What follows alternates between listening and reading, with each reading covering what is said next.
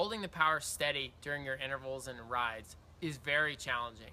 Here I'm going to give you some tips and techniques to make your intervals smoother and your power output easier. You need to focus on a few things. The first is you need to focus on your hamstrings and your calf muscles. Both of these muscle groups are generally ignored in the pedal stroke. Most of people use their quadriceps primarily. By bringing in the hamstrings in the upstroke and in the calves in the upstroke, that will make it much easier for you to control the power. The next thing to focus on is your core. While you think your core is not doing a whole lot because it's sitting above your seat, it really is.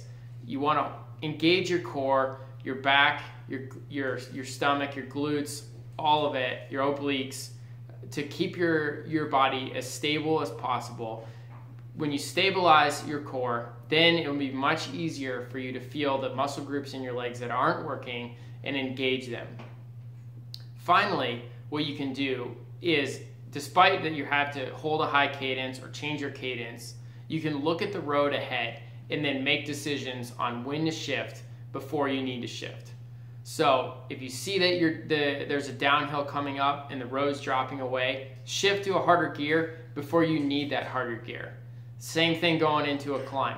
You come up on a climb and you think you need to shift to an easier gear, shift before you actually get to the part that you need that easier gear. Use those hamstrings, use those calves, and you'll feel the difference as it's easier to stabilize the power. Another thing that you can do is watch your power meter, but don't fixate on your power meter. So just looking down every 5 seconds and just seeing the number that you're trying to hit. Now I know that it's jumping around, even jumps around on me, but look down, see that number, and then try to remember what it feels like to create that number. So while you're trying to keep the power steady, you're really trying to keep that same feel, that same tension on the legs.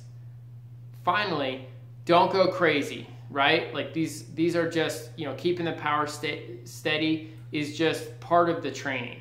Training is just practice, and practice is things that we want to do better in our execution down the road.